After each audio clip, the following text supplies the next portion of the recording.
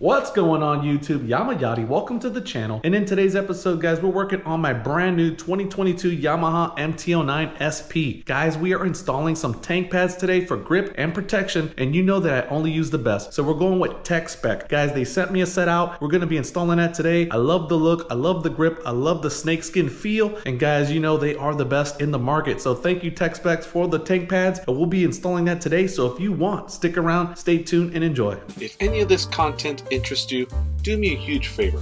Don't forget to hit the like button. If you want, go ahead and subscribe to the channel and hit the bell notification to be notified of all new uploads. Alright guys, here's the envelope that I got from TechSpec, and I want to say thank you so much to TechSpec for sending these out to me so fast, especially around the holidays. Guys, I just picked up the 2022 Yamaha MT09, and I did not want to ride it or even try to do anything without the tank pads installed. So I reached out to their tech support, and guys, they were gracious enough to help me out on this episode and send me a set of the TechSpec pads. I had them on the 2021 MT09, and I tried to take them off thinking I could reuse them. Guys, silly mistake. I thought maybe I could heat it, put a little glue, but nah, it's not going to work, so do not do that. But thank you so much TechSpec for hooking me up, and here's how they come in the envelope. And guys, don't worry about the envelope. These things are so durable and so stiff and such an amazing product that they are not going to get ruined. So when you order it, don't freak out about the envelope. They come amazingly packed, super durable, super grippy, guys, and this is the only pads that I will use moving forward. Why? Because I had so much success on the MT09 with them that honestly, guys, I will only use these going forward. I had some one designs on my R1. They would peel. I would have to put double tape, things like that. When you clean the tank and install these, guys, it's never coming out. All right, guys, there's my denatured alcohol. You can get this at Home Depot or Lowe's or probably even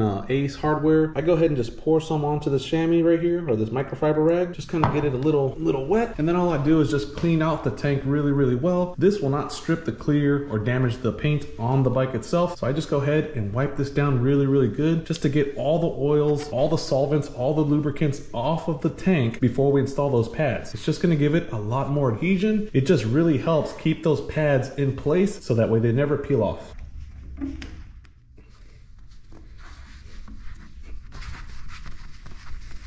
All right guys, I'm gonna go ahead and cut this package open. Next thing you wanna do is just kind of align the tank pad, just get a visual of where you think you're gonna install this thing. I had really good luck the last time putting it pretty dang perfect of where I wanted it, which is right about here. So this is not the first time I've done this, but definitely get a nice little spot of where you think you're gonna stick it. Just kind of have it in your mental note, and what you're gonna have to do is make both sides identical. They say to mark it with a little piece of paper or some type of indicator, but I'm pretty good at eyeballing it, so I'm just gonna kind of go by eye and go from there.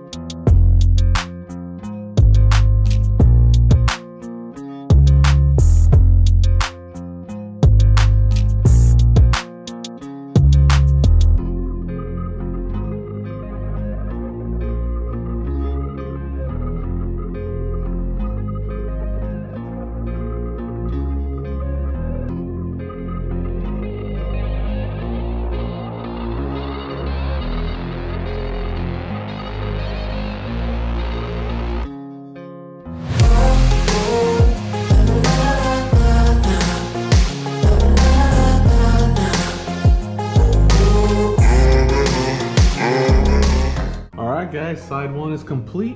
Let's go ahead and do the center, and then you just repeat the same process on the other side.